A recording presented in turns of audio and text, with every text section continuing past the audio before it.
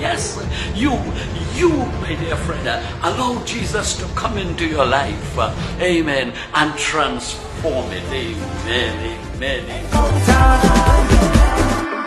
Today, I want to speak to you from the book of Mark, chapter 1, from verse 21 to verse 28. Jesus enters into a city named Capernaum. And while he was there at the city, he enters into a synagogue.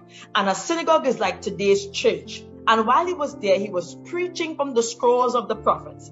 And the Bible says that while he was preaching and teaching, that a man violently cried out, because what was happening to him is that he was possessed by evil spirits or by demonic spirits.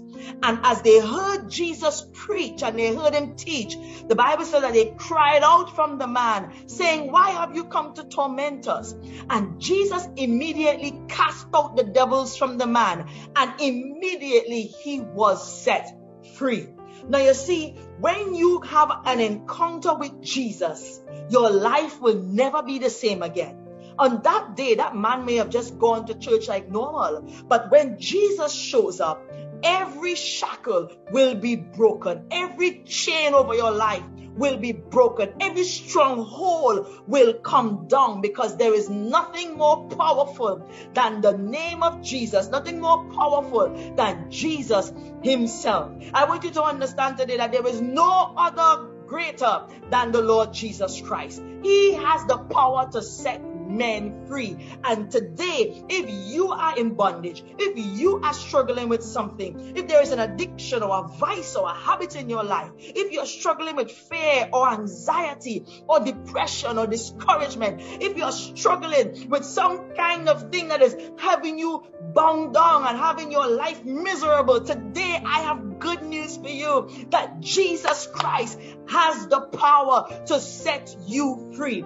Jesus said in the word of God that all power was given unto him. And today, my friend, if you need deliverance in your life, if you need freedom, if you need chains to be broken, then Jesus has the power to do the impossible. You see, when you have an encounter with Jesus, blind eyes would open, deaf ears would suddenly hear, the dead would come back to life, sickness would disappear, disease will go, because when Jesus shows up, there is none that can stand up to him. There is no enemy, there is no force, there is no habit, there is no vice that can stand to Jesus. They all have to bow before him. And so, friend, today, just like that man, when he went to the synagogue, he had an encounter with Jesus. He had an experience with Jesus, and he walked out of that church, that synagogue, that day free. How many of you right now, you're looking at me and you are saying, "I want to be free"?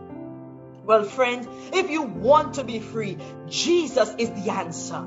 The Bible said that, therefore, who the Son sets free is free indeed. When Jesus shows up in your life, when you allow Jesus to come into your life, my friend, he changes everything. I want you to know that in Jesus, that there is total freedom. In Jesus, there is liberty. In Jesus, you don't have to bow to that habit anymore. You don't have to succumb to that vice anymore. In Jesus, you don't have to drink like that anymore. You don't have to smoke like that anymore. In Jesus, you can have a life turned around. Let me tell you, no power is greater than Jesus. No obeah, no witchcraft, no necromancy, no ill-spoken word, no fortune teller, no gypsy, no witch can stand up to the power of God. Let me let you know today, hallelujah, that Jesus has the power to break every shackle in your life.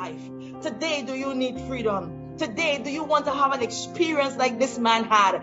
On that very moment, his life was changed. Today, Jesus can set you free. All you need to do is accept him into your heart.